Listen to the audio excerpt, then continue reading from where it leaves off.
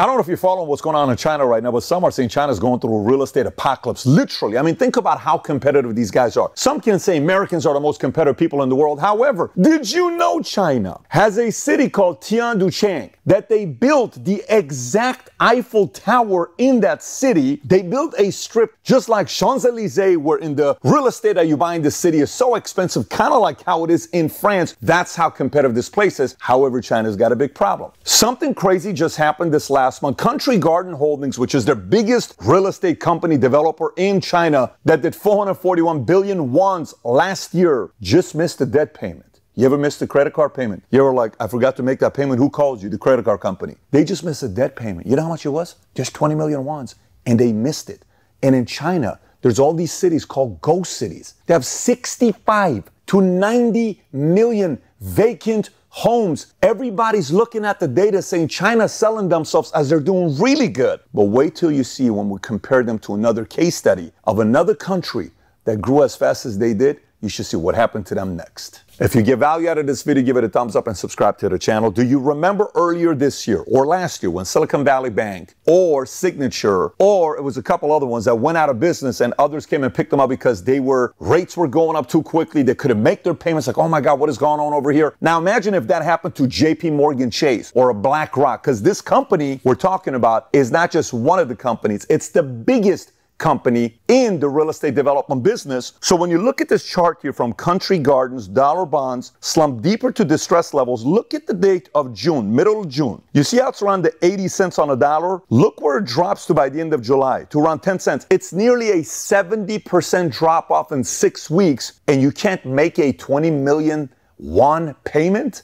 You're as big as you are, you can't make that payment, a debt payment? That's deeply concerning. And by the way, outside of those guys, new home sales by China's 100 biggest developers dropped by 33% in July from a year ago. When you look at the numbers here, this chart, developer finance and extend drops. Okay, you see the black, the pink, the blue, and the yellow. The black being self-raised funds, the pink being deposit and advance payments, the blue being personal mortgages, and the yellow being domestic borrowing. Look what happened in the middle of 2021, right there, how much it was peaking, around 1.8 trillion won, and look where it's at now, dropped to nearly 1.2 trillion won in just 2 years. Again, another reason why a lot of people are concerned about what's going on in China. However, let's continue. Why does this matter? Because more than 85% of China's houses are sold through pre-sale, up from 50% in 2005, which means mortgages begin months or even years before buildings are finished. And by the way, the reason why this is important, just last year in 2022, October, there was a massive mortgage protest in China, nearly 100 plus cities, people coming out in WeChat, messaging each other saying, why are we making all these mortgage payments on a property that Evergrande, China Evergrande Group, is not even making any progress on? They're not even building it, but they're taking our payments. What is this all about? To the point where the government had to get involved and say, hey guys, you can't be doing this stuff. If you're not building it, you can't ask people to make the payment. So many people were frustrated, not trusting what they were doing, leading to this company that's even bigger than Evergrande. So now the reason why this is important is because in China, most of the money, the GDP is tied to real estate, very different than other countries. Just to kind of give you a comparison, here's what it looks like. China's real estate sector accounts for 30% of the country's total GDP. In US, the real estate sector is only 17%. In Japan, it's 11%. Even in Canada, it's only 20%, but in China, it's 30%. So what does this mean? That means if there's any kind of movement in real estate, they feel it more because it's that bigger piece of GDP. Let me take you a little bit deeper on how much China believes in their own stock market versus other countries like America. Here's what the numbers look like. In China, only 7% of the population owns stocks, while roughly 90% are homeowners. And to make that comparison in US, roughly 53% of the country owns stocks and only 65% of Americans own real estate. We're more balanced. They're not. They're all real estate, nothing in stocks. What does that tell you? We don't believe in stocks. We believe in real estate. And not only do they own one home, 20% of folks in China own 2 or more homes. However, they don't believe in the Airbnb model like we do in America. They don't rent them out because they feel it loses value. They like to keep it brand new. So look, if you're running a business, one of the things that matters to business owners is jet fuel. You need jet fuel. What's jet fuel? Money. You need money. But today, a lot of business owners are saying, Pat, I want to go borrow and get some money, but the interest rates are so high. Where do I go? One of the options you have is a company called Fund&Grow. Fund&Grow is a great sponsor because they understand how to help small businesses get the funding they need. Even in today's economy, they offer a 12-month membership that gives small businesses an alternative to traditional funding or gathering investors. They offer a way to get operating capital you need without having to deal with the current tedious and confusing red tape at banks. They help secure credit up to $250,000 with 0% interest, and all without you giving up any equity of your company. These guys have a great online reputation with 4,000 reviews at 4.9. So for you watching this, Fund&Grow has a special masterclass where they teach you 5 steps on how to secure $250,000 in loan. And to learn about this stuff, they have a $500 discount for all the people that are with Valuetainment. So if you want to learn more about this, go to fundandgrow.com/PBD. Once again, fundandgrow.com/PBD, or go to the description. You'll see the link there. So now you may ask and say, why did they only put the money in real estate? Because if you look at the chart since 1998, what you'll notice is the average real estate sale price in China every year has gone up. Literally, if you look at this, pretty much every single year it's gone up. And they can't necessarily say the same thing maybe about stock market or other investments, so they trust in real estate. And by the way, when you think about value real estate or expensive real estate, what city in the world do you think has the most expensive real estate? Some of you may say Beverly Hills, right? And how do we really define that math anyways? Here's how we do it. Whatever the average salary of a person in that city is to the actual average value of a home. For example, say you make $100,000 per year, but the average house value in that city is $1 million, that's 10 times. Make sense? Look at the most expensive real estate in the world, comparing it to the average income of that city. Let me just show you this chart. Hopefully this will make sense to you. When you look at this, look who you have all the way at the top, Beijing. Meaning the average home there is 48 times the average salary of the city. That means most people cannot afford to buy a house in Beijing. Same with Shanghai, same with Hong Kong or Shenzhen. And then it goes to London, but look how much of a drop off London is. It goes from 40, drops to 22. Then you got Bangkok, Sao Paulo, Rome, Moscow, Seoul, Paris, Munich, Tokyo. Then you get to New York, which is roughly 12. And the same is with San Francisco. So as much as we talk about how expensive real estate is in San Francisco and New York, it's almost 4 times more expensive in Beijing, Shanghai, Hong Kong, or Shenzhen. Now, keep in mind, that's all money. You may say, well, you got to figure out a way to make more money or move to a smaller city. Totally get it. But there's other kind of pressure there as well. One of them being social pressure. In China, because of the one-child policy that they had, there's 33.59 million more men than women in China in 2016. There's the mother-in-law economy that they talk about, which means what? Social pressure for men to go and ask someone's hand for marriage. Hey, I'd like to marry your daughter. They want you to own a home in China. If you don't and another man does, the family's willing to give their daughter up to a man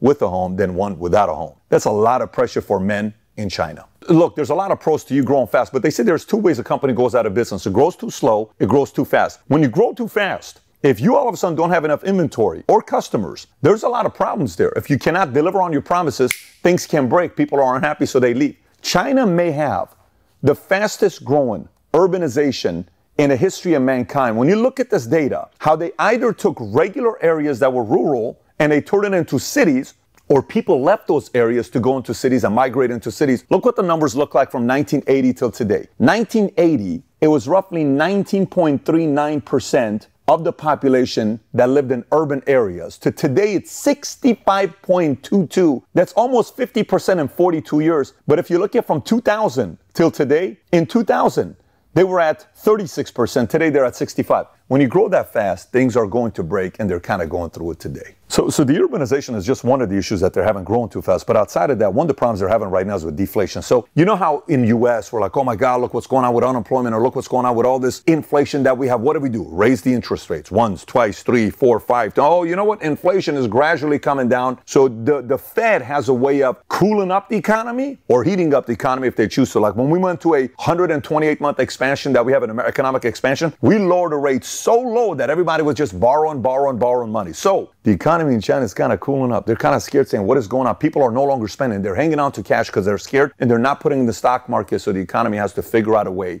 to heat it up again in a fake way. So how do you do it? Make financing easier, lower rates, start giving 25-year loans to people above the age of 70, like assuming they're going to live up to 95. Stuff that just makes no sense. That's kind of what they're going through right now to get people buying again, because again, they got 65 to 90 million vacant properties. Someone's got to buy these places. So as if this isn't enough problems, and by the way, if you don't know the history of China, China owns 100% of land. Like in China, if you own a property, you may own the property, but you're leasing it from the government 20 to almost like 70 or 90 years. You don't own the land in China. the government owns the land in China. Or maybe it's shared by the government, maybe with you, but they own 100% of the land in China. Kind of weird, but that's what socialism and communism does. However, the bigger problem they're facing right now is the unemployment amongst the youth. They have around 140 million folks between the ages of 15 to 24 years old. And look what their unemployment looks like. If you look at this chart from 2003 till now, it shows it goes from 9.61 to 13.16. But if you continue, look how high that thing goes in China, all the way up to 21% of kids and some young adults that cannot get a job right now. 21%, obviously, that's also very problematic, because if you can't get your youth working, what are they going to be doing? So obviously, you know, if you don't follow the story in China, you may be thinking, oh my God, China's crushing it. They're going to be passing up America very soon, all this stuff. We've all said it, right? That we fell for that. This is what's going to be taking place. Again, there's two reasons why companies go out of business. You either grow too fast, you grow too slow. In this instance, they're growing way too fast, and another country went through it. So the deflation cycle that they're going through causes a few things. One, consumption goes down.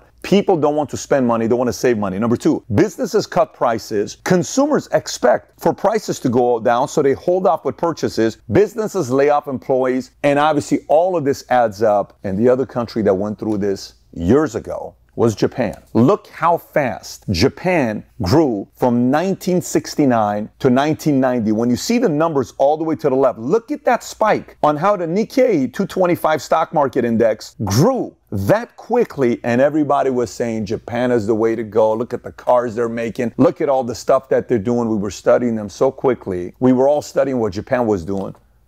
All of a sudden, look at the drop from the peak of 1990. Today's 2023, and they haven't even gotten close to the numbers they had in 1990. That's 33 years ago. China fears the same exact thing that happened to Japan is about to happen to them. So what is all this mess leading up to? Is it like, oh, we're the only ones that knows that this is taking place? Let me just say what millionaires and billionaires are doing in China right now. Here's an article from CNBC. China to see the world's biggest millionaire exodus this year. New study shows. This is from a month ago, 2 months ago. Data shows that 10,800 high net worth individuals migrated out of China in 2022, and they're expecting another 13,500. And outside of this article, a Reuters article just came out with this, saying China's super rich population drops as tech crackdown, global factors hurt wealth. Look at the numbers with China. More than 400 people lost their billionaire status last year, most from China. China lost 229 billionaires from Huron Global Rich List in 2023. These are folks that are no longer making that kind of money, and they're looking at elsewhere. Where can I take my family? And by the way, sometimes when you leave China, you can't take your money with you. It's a very different kind of a climate to be there. What's the moral of the story here? When the government tries to fabricate the economy to either cool it off or control it, they do it everywhere. We do it in America. Matter of fact, ours controls some of the economies around the world when we try to cool it off or heat it up when we're like dealing with interest rates. So look, when you look at these numbers, the same can be said with a business. When you're growing too fast, if you don't have enough products to fill in the buyers, you're going to cause a lot of buyers to be sitting 2, 4, 6, 8 weeks to receive the product. They're not going to be happy. It's kind of what's going on over there in China. And then at the same time, when you look at China, their population is 1.44 billion, but they have 658 million homes in China. So if you say the average house has 3 people living there or 4 people living there, why do you have 658 million homes when you only have 1.4? It seems like a big number, but it's not a big. You have way too many empty places. Why produce products and places to live when you don't have enough people to want to buy? This is all fake economy. This is the fake success that we experience in America, where a lot of people made a lot of money. They bought all the fancy stuff, and then boom, it disappeared. On a larger scale, China's going through it right now. We're going to see how they handle this. We're going to see what decisions they make politically. Do they get involved? Do they kind of stay out of it? Knowing their philosophy, how it is, they feel they want to control everything. They don't want anything to get out of their hands. But does this also mean they're already a net negative migration? Is that going to skyrocket with people leaving? Who knows? But the next 12, 24, 36 months, I would watch very closely to see what happens to China. If you got value out of this video, give it a thumbs up and subscribe to the channel. I got another video I want you to watch that has to do with China's catastrophic mistake they made years ago. When you see these numbers, it's absolutely insane. If you've not seen it, click here to watch it. Take care, everybody. Bye-bye, bye-bye.